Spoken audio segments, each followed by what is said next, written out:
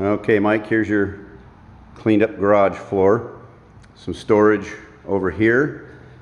And inside this cabinet, we have your weed trimmers, blower, other items hanging up. Got an extra hook there for you. Next cabinet has your shovels, broom, stuff like that, vacuum, some heavier equipment down in the corner we didn't want to hang up, so it's down on the floor. And in here you have your rakes, some shovels, got some more room in here if you wanted to set some things on the floor. It's a deep cabinet. Then we have the 15-inch deep cabinets. There's two of them. You got some room to grow here. We put some just miscellaneous hangers. These just come off and move around wherever you want to put them. Put your cords in there. And there's an extra rail if you feel like you want to put it in. This cabinet here, we're going to give you adjustable shelving, so that one will change. We'll drop those off for you. So that's it. Here's your garage. It's all clean.